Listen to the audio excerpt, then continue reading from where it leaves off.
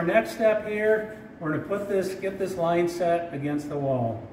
And you'll see this, it's about a sloping 90-degree angle. So we need about probably 4 foot here of straight line set. So we're going to straighten this out ever so gently again. Straighten this out. So this part is going to go against the wall. And now we have to bend this down.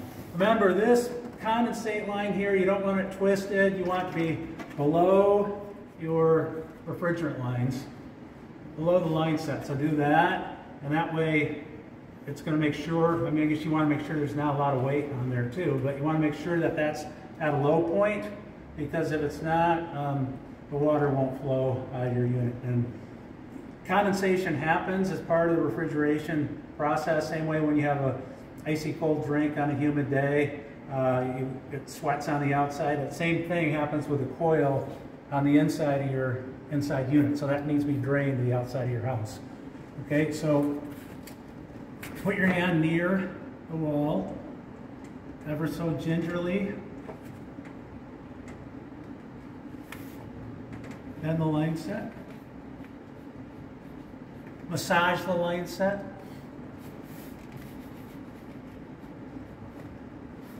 So yeah, this is ugly right now. You can put a line set cover in this. Line set cover should come out to this point.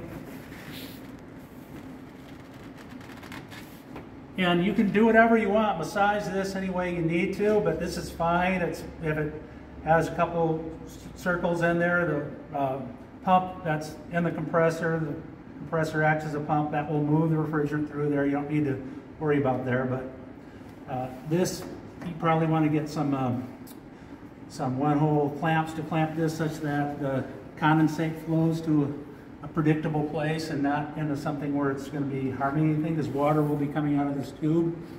But you can do whatever, pretty this up however you want, but this step is done.